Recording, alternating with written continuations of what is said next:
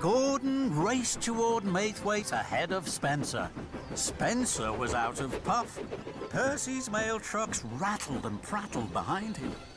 I won! I told you I would!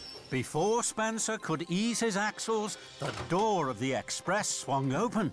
The Duke and Duchess of Boxford stepped out. They were cross. Fumbling fenders! Spencer! You have let us down!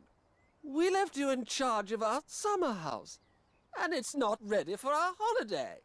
Our friend the Fat Controller says you spend all day watching Thomas. And taking mail trucks that aren't yours. You told me you would take them back to Percy, and you haven't. Spencer's pride was in pieces. They have a very old engine. A heap of scrap, in fact. I was chasing it because, in fact, Fat Controller, you should... Please, Spencer, stop. Chasing engines that are a heap of scrap? We'll have to send you back to the mainland. It's quite clear. You're not fit to work. Please, may I help? I could work with Spencer at the Summerhouse. I'm sure together we could have it ready in time. The Duke and Duchess were delighted. Thank you, Thomas. That is most kind of you. Please, keep an eye on Spencer. He's clearly not feeling well. Spencer wished steam. It was all too terrible. It was getting late as Thomas chuffed to see Hiro.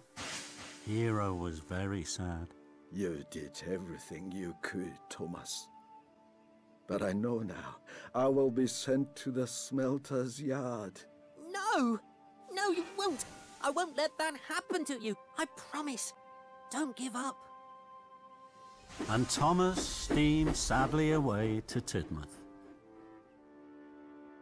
All the engines were worried about Hiro and cross with Spencer. I'm sorry I left my mail truck so close to Hiro. I didn't know he was there.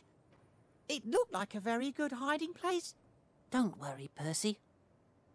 We all did our best. What shall we do now? I'm going to tell the Fat Controller. Why? We tried to fix Hiro by ourselves. It didn't work. We need his help. First of all, I'll finish the Summerhouse with Spencer. Then the Fat Controller will know that I'm a really useful engine. And he'll want to help me. The other engines were quiet. They knew Thomas was right. But they were worried for Hiro. He was their friend. They wanted to look after him. While I'm busy, will you all go and visit Hiro? Of course we will, Thomas. All the engines whistled. They were a team for Hiro.